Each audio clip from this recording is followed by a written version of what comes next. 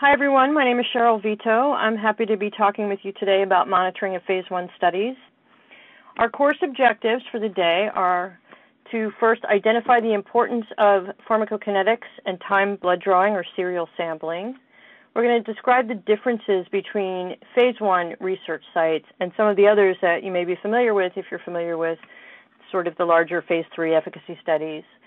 We're going to talk about the differences between Phase 1 monitoring activities compared with some of the other studies that you might be used to.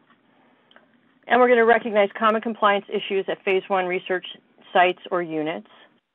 We'll talk a little bit more in detail about safety monitoring in Phase 1 studies, and also identifying additional essential document requirements, and a little bit about appropriate GCP references that support Phase 1 monitoring. So a little bit of an overview. The term new chemical entity or NCE, this is when a compound is first introduced into human subjects. Typically what we're doing is transitioning from non-clinical to human studies.